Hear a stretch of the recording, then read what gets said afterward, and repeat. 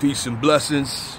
This is Brother Mike X. Welcome to another clip from my YouTube channel, Brother Mike X Speaks.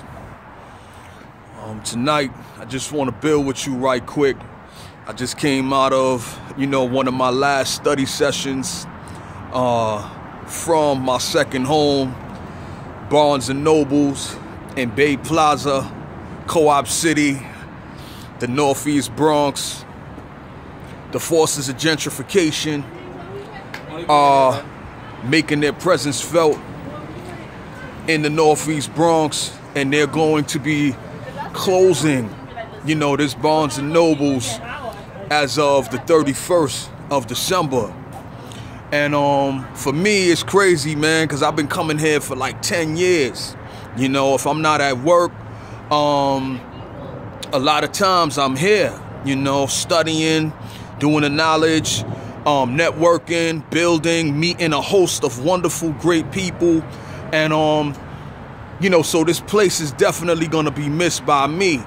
And in some ways, I got to admit, it's kind of going to be like bittersweet, bitter, of course, man, because this has been such a large part of my life over the last 10 years, man, that I'm going to miss this place most definitely. But sweet, because I recognize and realize that there's a lot of work that needs to be done in the communities, and the time that I will be spending here has to be filled up with something else. And I definitely plan to be more productive, and striving to apply, the consciousness, the knowledge, the wisdom, the understanding, the truth that I've been able to track down through coming up in Barnes & Nobles, man. Those of you in the Northeast Bronx who know me, y'all know me not just as someone who strives for higher awareness and consciousness, but you also know me as someone who has put effort in on the activist side, to strive to bring people together, so that we can begin to build socially, that social unity and cohesion, which opens us up to being able to build and enjoy political and economic power, potentially. The foundation is your unity. You can't be strong politically, and you cannot be strong economically if you don't have that unity and that cohesion, amongst yourself as a people, So, yo, man, it's December, it's actually December 2nd, 2017. And in this time, a lot of times at the end of the year, people want to close out the year strong, and they want to go into the next year even stronger. It's a time when people begin to reflect on how the year went, and how did they meet the goals that they set for themselves, those New Year's resolutions, you know what I mean? And a lot of people are going to be making New Year's resolutions pretty soon. And,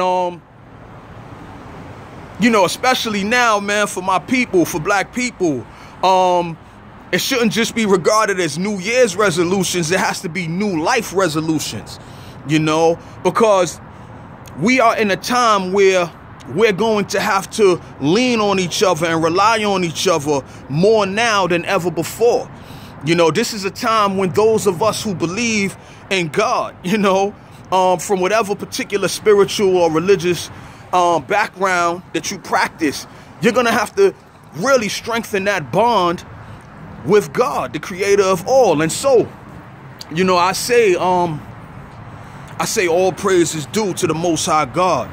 I thank you, God, for allowing me to live as long as you've allowed me to live, because I was a particular brand of knucklehead in my youth, and even now I'm striving to make up for mistakes that I've made. Even now I'm striving to come into a peace and serenity in my life where I turn from the world and the lowly customs and habits, man, that I at one time felt was so important, and turn to the divine purpose, for which my life was created and has been maintained, by you, and for those of you who don't believe in God or believe in the creator, hey, man, what can I say? You know, I can understand that there's been a lot of chaos and confusion sown, you know, that has disconnected man from the source of his creation, man. But the only thing that I can do is strive to walk in the power that has been revealed to me,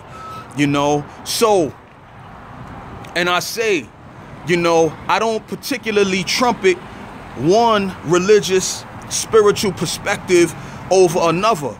You know, I look at God in a spiritual capacity.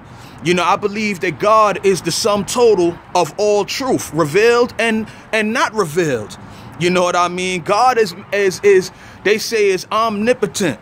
You know, when you deal with the concept of God, God is omnipotent, all powerful, omnipresent, meaning everywhere throughout the universe, and omniscient, you know, all knowing, you know. And as human beings, we have been blessed above all creatures on this planet with the ability to think, to reason, to learn, to grow, and to come up into the higher consciousness of God, you know, in our finiteness, you know, in our limited capacity.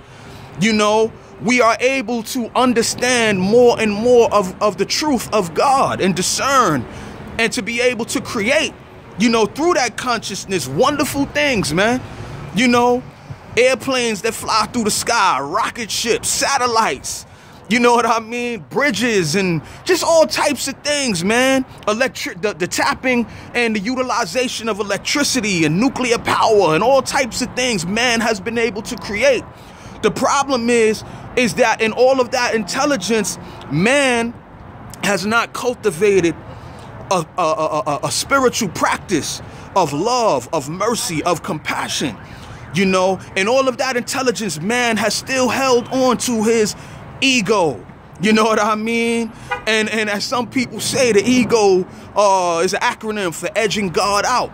So a lot of people have been blessed with the power to come up into the thinking of God, but instead of them bowing down in submission to the Most High God, they've wanted to become gods besides God, and they've wanted to rule over other people, you know what I mean, as God, you know. And this is where, you know, the hatred, the confusion, the darkness that reigns supreme on this planet, this is what it's rooted in. And the only solution to being able to overcome that has to be the activation of each one, reach one, and teach one. You know, it's time for each one of us, man, to choose truth over lies. It's time for each one of us to teach, to reach for, you know, a reunion with God over submitting ourselves to the lowly, divisive customs of this dark and decaying world, man. Stop trying to go along to get along and return to your creator.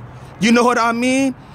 And then you will be able to become liberated from those lowly customs so that you can begin to exhibit the power, you know, to remake and reform your life, you know, in the light of love, in the light of truth, and be a beacon of hope for other people. So, family, I say to my people, black people particularly, you know, what's on my mind right now is a book that I read a long time ago and probably need to reread again soon to refresh, you know, my awareness, my, you know, of that particular book and the truth that it represented. And I'm thinking of the book Up From Slavery by Booker T. Washington. You know, Booker T. Washington was he was born in slavery, you know, around about 6 or 7 years before slavery was officially, you know, done away with. And in his book, he talks about his remembrance as a child of, you know, like a white man riding up on a horse with like basically like a scroll, you know, and announcing to the enslaved population that you are now free. You know, the Emancipation Proclamation and all of that, and you are now free. And he talks about how there was a celebration, you know, that erupted, you know, because by this time, generations upon generations upon generations of slavery, enslavement had existed amongst Black/African people in the United States. And even before the United States was officially formed, slavery had reigned supreme. By that time, the enslavement and what became America, it had existed for over 300 years by this point. So you could imagine that there was, you know, a celebration that erupted. And he talked about how this celebration lasted for about, you know, half an hour to an hour from memory. It's been a while since I read this book. And then he talked about how a spirit of depression and melancholy began to creep over, the former slaves, at this point, and they became depressed, in their energy, and he talked about how say 20, half an hour, minutes afterwards, how they was going back up to the big house, to contract with their former slave master to keep them on, and to help them to make sense of what is this thing, freedom. They had never known freedom. They didn't know what freedom actually meant,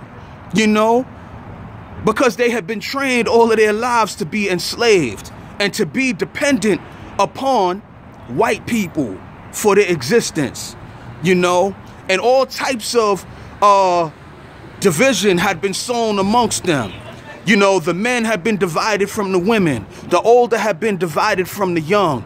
The light skin had been divided from the darker skinned. The enslaved who worked in the big house, had been divided from the field Negroes who lived in the huts and had to work out in the fields. So they didn't know how they would be able to be free without dependency on their masters. And family,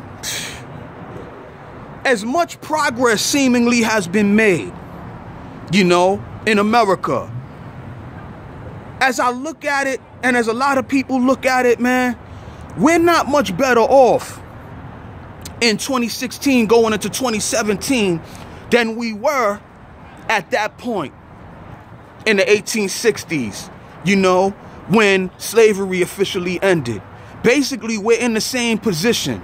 Yeah, there might be a little bit more opportunity. Yeah, you can get up and you can go when you want to go and come when you want to come. But as far as the rules, the principles, the standards of what it takes to become a free people, who are able to take advantage of the concept of self-determination, meaning that you're able to determine for yourself how you want to set up and run your own communities and to order your own affairs as a people. This is the right that has been denied Black/African people in America, and everybody else has been able to take advantage of that human right. That citizen right, that citizenship right as an American citizen, that human right as a child of God. Everyone else has been allowed to take advantage of those rights and to build and carve out their own geographic enclaves and bend those geographic places where they live to their social, political, and economic will. So you have Chinatowns, you have Little Italys, you have Little Koreas, you have all of these things. You have the Jewish communities, where they own the whole thing. Upwards, downwards, diagonally, left to right is theirs. But it's only when it comes to the Black/African neighborhoods that you see this caricature, this colonization, where you see the overwhelming numbers a lot of times dominated in these areas. It's like, we're the dominating population there. But we've been kept from the knowledge, the capacity, to exist as free people, to be able to organize ourselves socially, so that we can begin to exhibit the type of economic and political power that will give us control over our neighborhoods. And so I say at this point, family, because if you've been building with Brother Mike, you know what I mean? If you've been checking out my YouTube channel, Brother Mike X Speaks, you know, some of this I've covered before, so I don't want to be redundant. But I do want to just give this message, man, as we come to an end of the of 2016, as we come to an end of 8 years of the Obama presidency, as we begin to move into the presidency of Donald Trump. You know, as we recognize and realize that we don't have any friend on high, you know, that we can cast our hopes onto, whether it's Obama or a lot of people was hoping that it would be Hillary, you know, because they believed that Hillary would give them, you know, some type of illusion, you know, of, you know, reliance, you know what I mean, above and beyond a Donald Trump. And that's debatable. You know, from my standpoint, man, I don't see it. I don't see that we would have been better off, you know, with the Hillary Clinton presidency. I don't think that we would have been any better off with a Hillary Clinton presidency than we would have been under 8 years of Barack Obama, because we didn't fare that well or that much better, you know, under the Barack Obama administration. And some people will get mad for me saying that, you know, but it's the truth. You know, we didn't see an uprise in political power.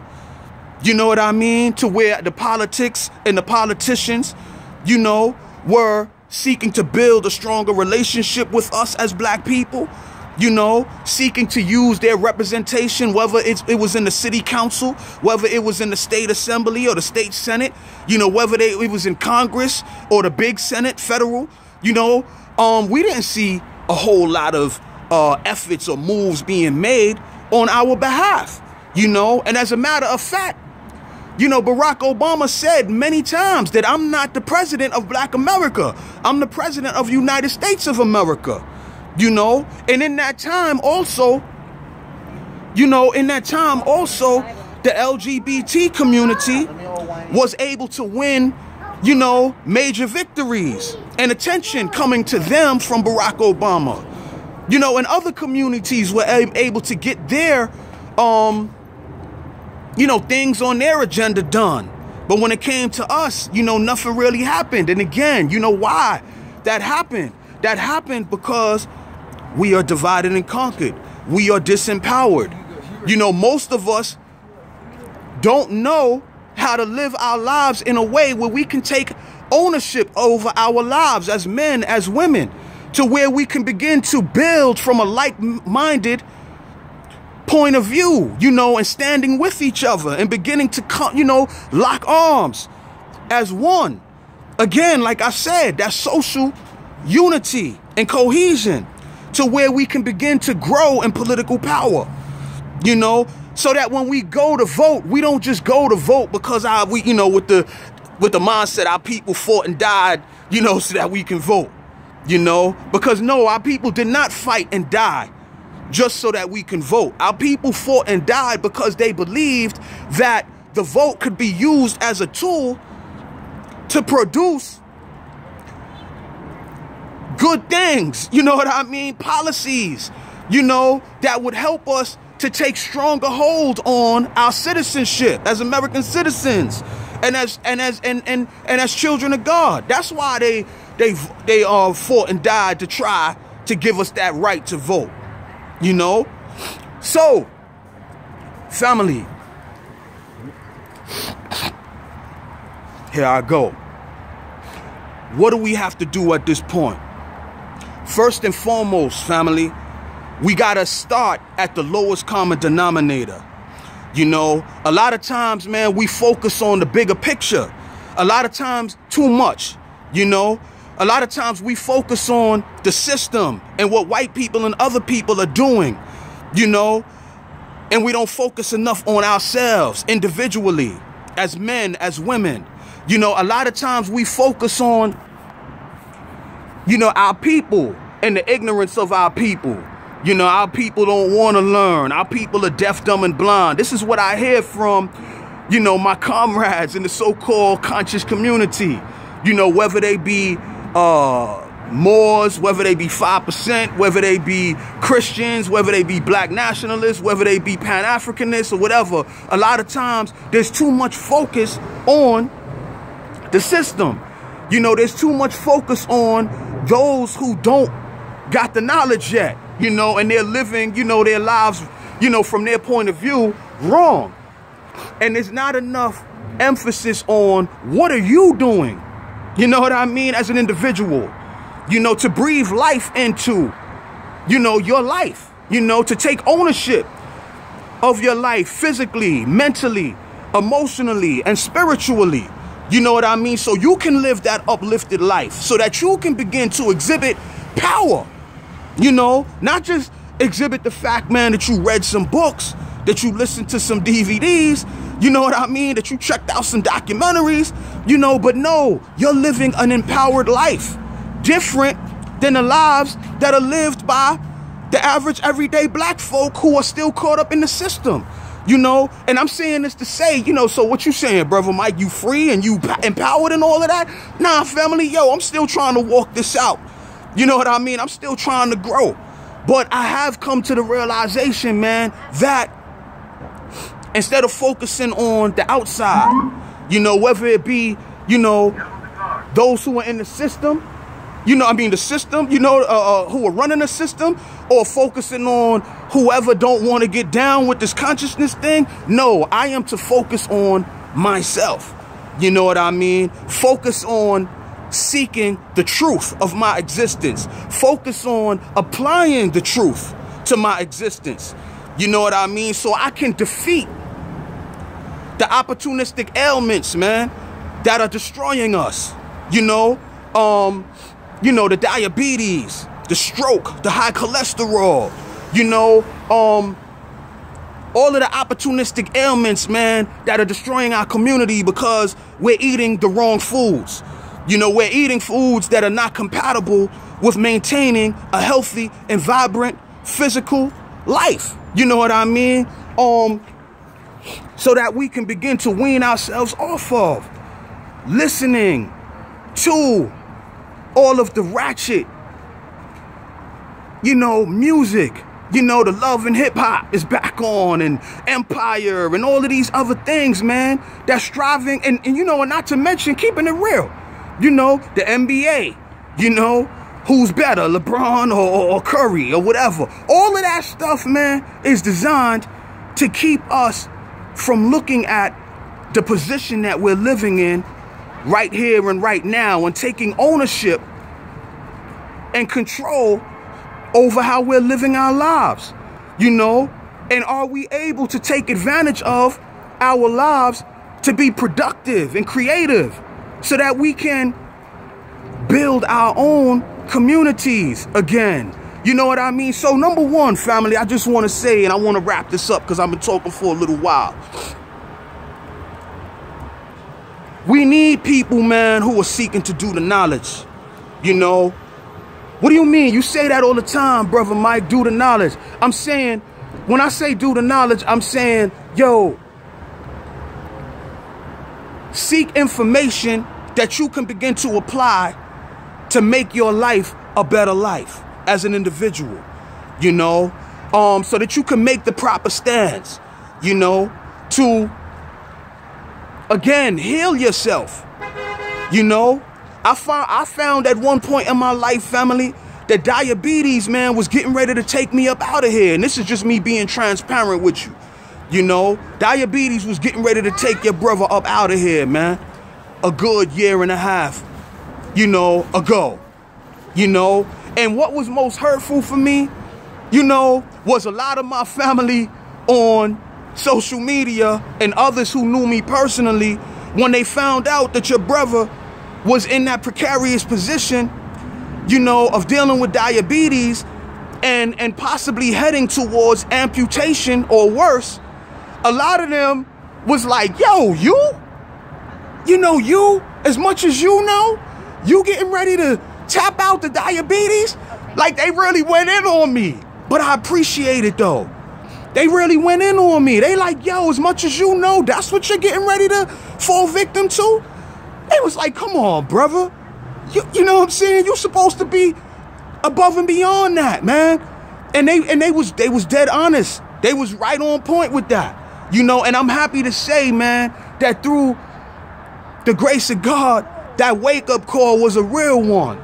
You know, Because what I was doing was I was just feeding one faculty of my life. You know, I've been into doing the knowledge, man, seeking, you know, truth for 25 years now, man. So mentally, man, I feel like I'm Cock Diesel. You know what I'm saying? But physically, I was in the fast food restaurants. I was drinking soda and juice, you know what I mean? With loads and loads of sugar, you know? And I knew that I had a diabetic condition, but I wasn't focused on keeping this body strong, you know, striving to heal my body and make it vibrant, you know what I mean? So that I can live long enough to put into practice all of the consciousness, all of the truth, all of the books that I was reading, man. So I was contradicting. You know, I was living a contradictory, imbalanced life. I was focused heavily on the mental aspect, but I was paying no attention at all to the physical aspect. So this was a wake-up call, family. It made me realize, man, that when you lean too far to one side, what do? If you lean too far to the left or you lean too far to the right, you lean far enough, you're going to fall over and bust your behind, right? You know what I mean? The first thing that we got to begin to do in these communities is we got to seek to begin to balance the attention that we're paying to our own individual lives. Forget Trump. Forget police brutality. I shouldn't say forget that, but you get what I'm saying. You know, you can't do nothing about Trump. You can't do nothing about police brutality if you're living an imbalanced life.